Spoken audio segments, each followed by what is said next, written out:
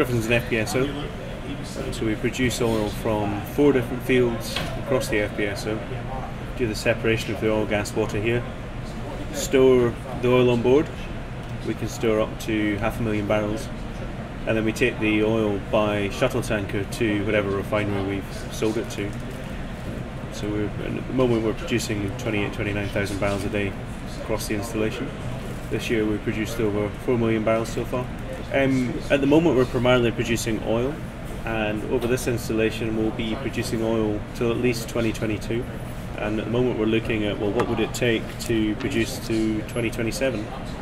Well, I think we've built up a good relationship with the BBC.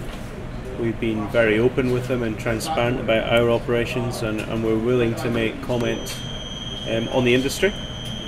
We see it as very positive. The team that are out today are filming something called Planet Oil, which is a documentary with Professor Ian Stewart, who tends to do a lot of the science documentaries at BBC. And that's about where oil comes from, how you produce it, what the future of the industry looks like.